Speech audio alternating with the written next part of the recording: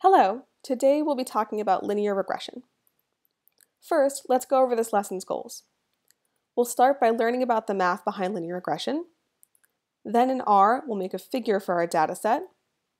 Then we'll do our linear regression in R. And finally, we'll make an R Markdown document to summarize what we did today. Okay, let's start by talking about the math of linear regression. Here's the basic equation for a linear regression. We'll start by breaking it down and understanding each piece of it. yi refers to a specific y value, or your dependent variable. A refers to the intercept of your model, or where on the y-axis your line hits when x is 0. B is the slope, or the change in y for one change in x. xi is a specific x value, or your independent variable.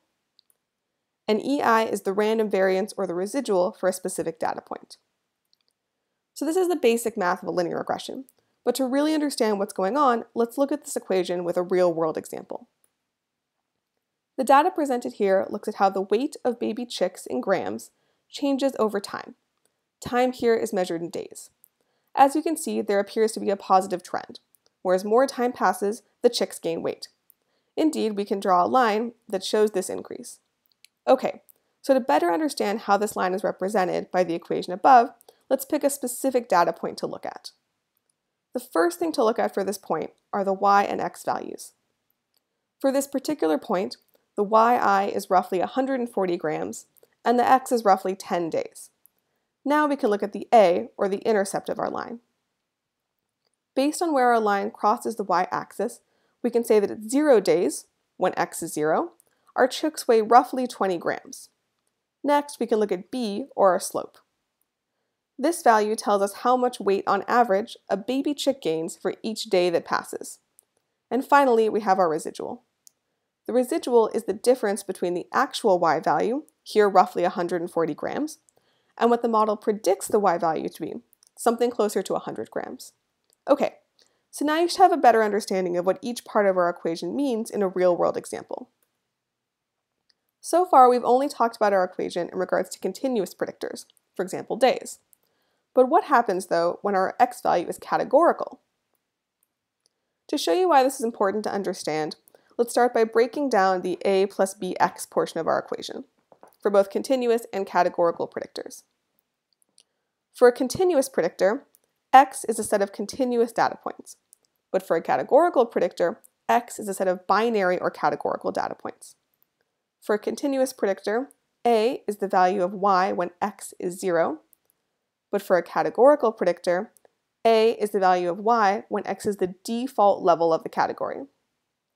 For a continuous predictor, b is the change in y for one change in x, but for a categorical predictor, b is the change in y when x is the non-default level of the category. As before, let's go over this in more detail with a real-world example.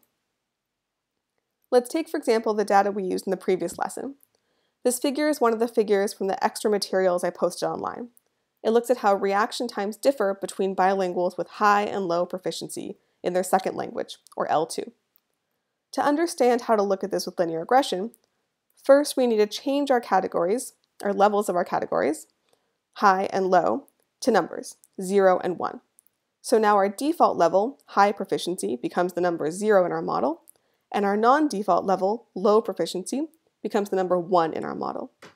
To further show how this is similar to our continuous predictor example, let's remove the boxes. So now it's just the data points. And also, let's remove the colors. Okay, now it looks a lot more like our previous example. As before, the first thing we can do is draw a line that connects our data points. And next, we'll pick a specific point to go over with our equation. First, we look at the y and x values for our chosen data point. It looks like our y value is roughly 1,140 milliseconds, and our x value is 1 for the non-default level of the category. Next, we look at our intercept. Remember that for categorical predictors, the intercept is the value of y when x is the default level. In our case, this is roughly 950 milliseconds. Our slope is the difference in the number of milliseconds between each of our levels. And finally, the residual is the same as before. Here, this particular data point has a y value of roughly 1,140 milliseconds, but our model predicts it to be closer to 1090. Okay, you should now have a pretty good understanding of linear regression with both continuous and categorical predictors. Now we can move on to the actual R code and how to create these models. Starting with our mathematical equation, again, we can directly translate this into R code. We'll start with our example of the chick weight. The call in R for a linear model is LM.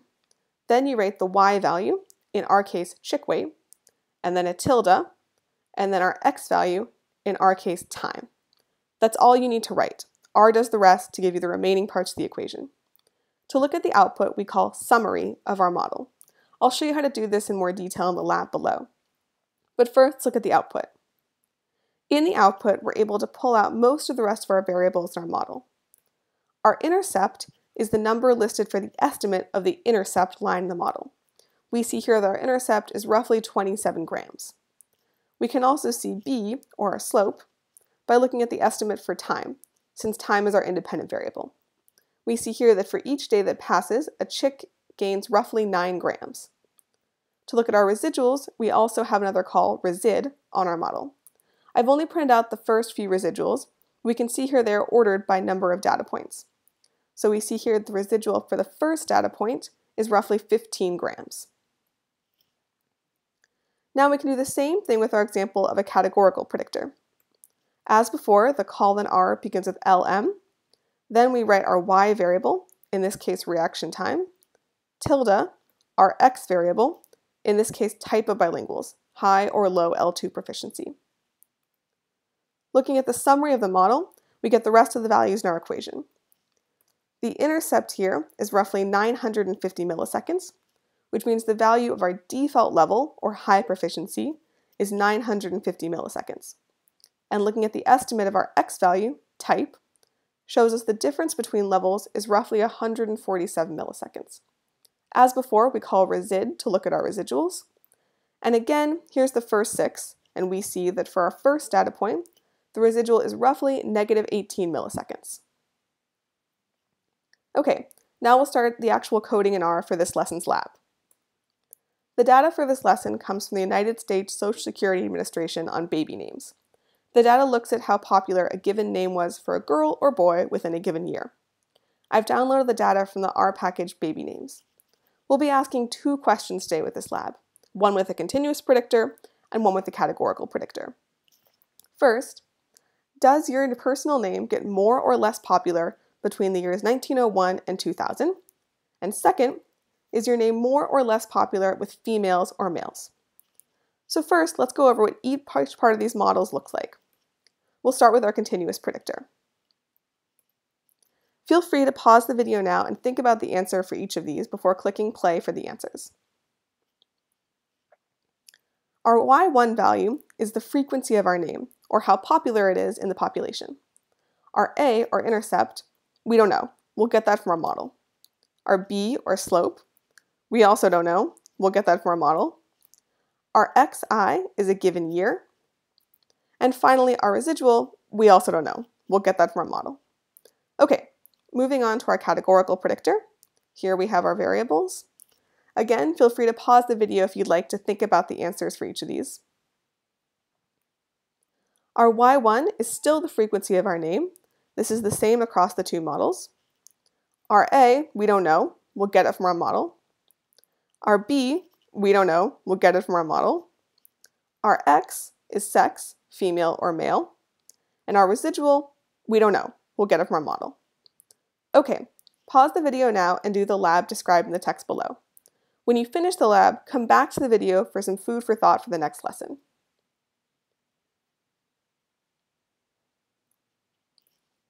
At the end of the lab, you should have a figure something like this, only for your name. My figure is a little cleaned up, so it may not look exactly the same as yours. The code for how to make a figure like this is available online. In the lab, we found that for Paige, there was no effective year. But we actually have 2 variables in this data set, year and sex. So let's see what happens when we color our data points by sex. Now it's starting to seem like we have clear groupings of data points that vary over time. Here, the salmon color is for females and the turquoise for males. So what would happen if we did 2 separate linear regressions, one for each sex over time? Now we can see that there's a clear effective year, but it's different for each sex. For females, the name Paige became more popular over time, and for males, less popular. This looks like a pretty standard interaction. In the next lesson, we'll go over how to handle datasets when you want to look at two variables at the same time, and particularly interaction between those two variables.